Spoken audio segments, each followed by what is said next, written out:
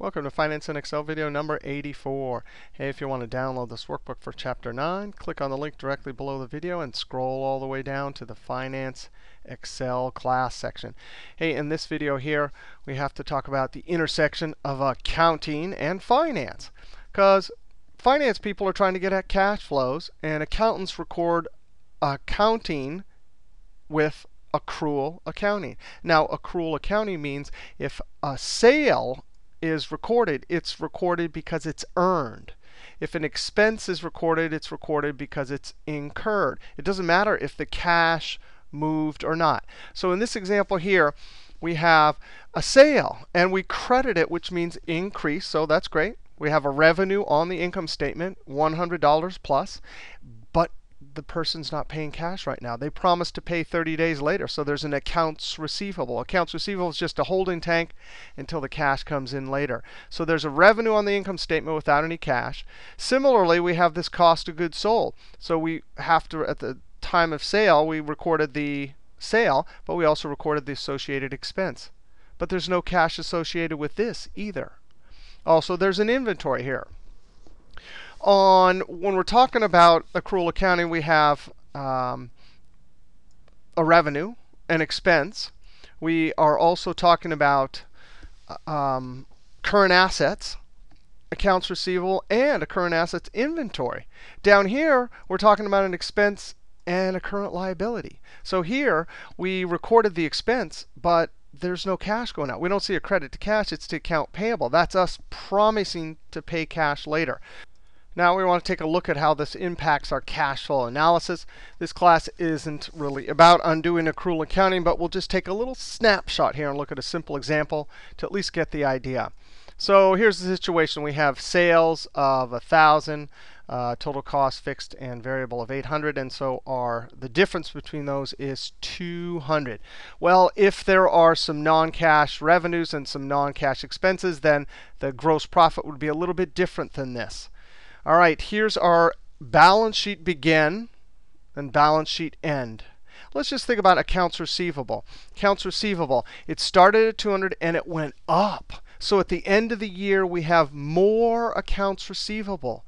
That means there's some revenue in our income statement, right? That $1,000 right there that has no cash associated with it. So when accounts receivable goes up, we actually need to take that and subtract it.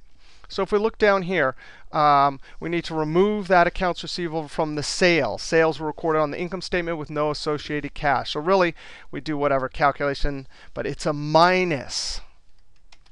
I have to take that out. So we have to take a minus out of that amount. Now, inventory. Inventory, we started at 100 and we went down to 90. Well, if inventory went down, that means we sold more inventory than we bought this period. So that means there's an expense right here somewhere that shouldn't be there. So if we have an expense, which is a subtraction that shouldn't be there, we need to add it back in. So add back inventory decrease to cost of goods sold expense. Expenses were recorded on the income statement with no cash out. So really, we want a positive here. We have to add it back. Finally, let's look at accounts payable, right? Accounts payables, we owe, but it went down. It started at 200, went down to 180. That means we paid out some cash that has no associated expense up here. So if we paid out cash, that's cash going out, and there's nothing up in the income statement, we have to subtract it out. We have to remove account payable decrease from expenses. Cash went out with no associated expense on the income statement. So however you do it, it is a minus. So 180 minus that. Now let's just add this up, right? It's minus 30. So we need a total of $30 adjustment to whatever revenues and expenses we have there. If this is our balance sheet, we have to subtract $30. In essence, there's $30 too much on our income statement. Now let's just notice something. In this class, we're not doing any of this undoing of accrual accounting. They're just saying take the difference between net working capital at the end and the begin. Well, let's go ahead and calculate that. Here's the begin, here's the end. So equals This plus this, those are the assets in this case. These are the only two assets and the only current assets and current liabilities. And we subtract that. So our formula for net working capital is all the current assets minus all the current liabilities. These are the only ones we have, so that's our calculation. Now I'm going to copy this over.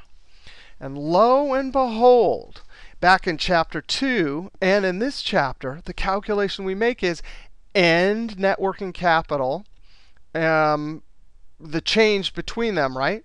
End minus begin. Now we get a positive 30, which is OK, because look at this. What is our formula?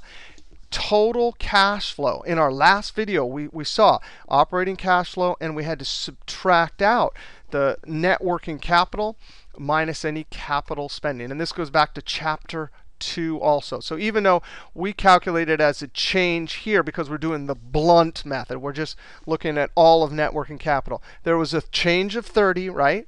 And so we had to subtract it. But look at this. If we do the individual transactions, or the individual accounts really here, we see that we get a subtraction of 30, which means we have too much. We have $30 too much up in the income statement. Now, here's how we do it in this class. We say adjustment to operating cash flow. So if this is our operating cash flows, for this example, the example we're doing, we say operating cash flow, and we just minus and whatever the change is. So I'm going to say 130 minus 100. We get 140. But if we had done it our undo accrual accounting way, we would have said 170 plus this minus 30, because we have too much. That means we have operating cash flow was overstated by $30 because of accrual accounting. All right. In our next video, I think we're going to do maker's depreciation to see the relevant depreciation cash flows in regard to taxes. All right, see you next video.